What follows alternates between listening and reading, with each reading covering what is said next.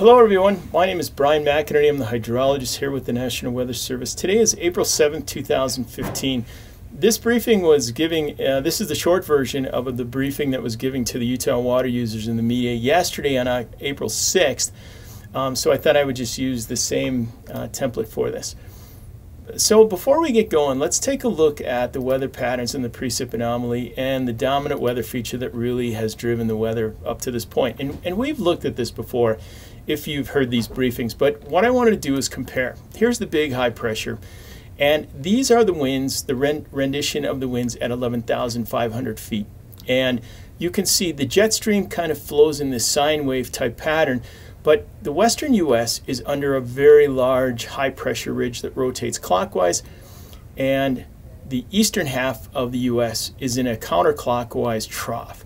And so the eastern half of the U.S. is very cold, very wet, and the western part is very warm, very dry due to this. And when I was looking at this, I thought, I wonder what it looked like last year in 2014. So I went and dug up the data, and this is what I found.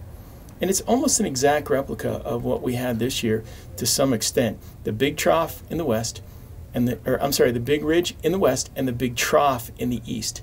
And my feeling is if you went back and looked at 2013 and 2014, you'd see something very similar. And that's why we've been so dry for the past 4 years. And when you look at the actual precip numbers, and we go back to the start of the water year in October, warm colors indicate below average precipitation. And when you look at October, we started the water year in really bad shape with all these reds, which indicate maybe 10% of normal, 20% of normal. Then we move forward to November and more of the same, with dark browns indicating maybe 20 to 30, maybe 30 to 50% in some areas, and just starting off 2 months. But then December happened, and right around Christmas we had a really good storm system that moved through, broke through the trough, and put down some pretty good snow. So now we're at the end of December thinking maybe we're going to break out of this, maybe the ridge won't be parked over us, and unfortunately it rebuilt.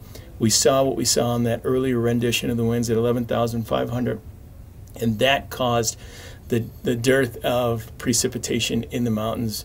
We're looking at 30 to 50% of normal. Then we moved to February, more of the same, even some areas that didn't receive any precipitation whatsoever. Then we moved to March, and we had some in southern Utah up to 5 inches of water. We thought maybe that would help the water supply situation down there, but it really didn't, because the ridge built back in, hot, dry conditions, and all that water just kind of evaporated and went away. And then when you look at the rest of March, we really haven't had much, if any, precipitation at all. So when you look at precipitation-wise, it was a tough go. When you look at the temperature, and this is really the big story of what drove this year, this is a graphic at the Salt Lake City Airport departure from normal. Anything that's warmer, the lines go up. Anything that's cooler, the lines go down. And when you look at the first 13 days of December, it was the warmest ever since 1874. Then we had 48 days consecutively of above normal temperatures, which is really unheard of. Then we move into February. We had the hottest February on record. Then we move into March. We had the hottest March on record. And when you're trying to build a snowpack and you're trying to get a snowpack that's healthy and aerial extent is quite large, you're not going to get it when you have these types of temperatures. So another way to look at this is, let's just take February average temperature of 34.2 degrees. We saw that in January when the average temperature was 34.3 degrees. When you look at the normal March average temperature at 43.6, we saw that in February. The normal high temperature for April 7th and April 8th is 59. We saw that in March. So we're 1 month ahead of where we typically are, which is really a difficult way to go. When you look at snowpack as of April 7th and you average the basins together, this is what you see. Areas farther west are doing quite poor. Areas farther east are doing a little better. But another thing to consider is these measurements are made in higher elevation, north-facing tree-lined slopes. With the heat we had, anything on the south-facing aspects were gone, lower elevations were gone, and these are overestimated amounts for snowpack. When you look at the water supply volumes, this is what we see. Really a tough go all the way around. Western basins reflecting, like a near Salt Lake County, the mountains just to the east, 20%, the Virgin at 25%, the Sevier at 35%, and into Lake Powell at 52%. Things are a little bit better the farther east you go, but again, this is a tough look all the way through. And these are the median basin forecasts for each basin.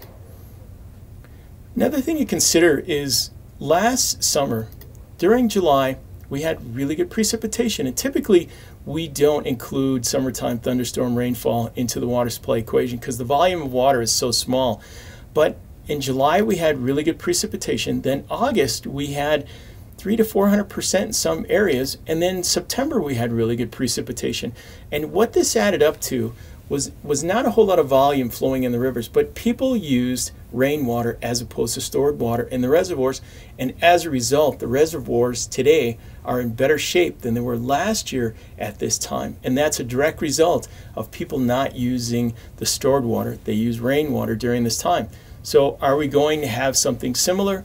We really don't know, but that's something to consider at this point.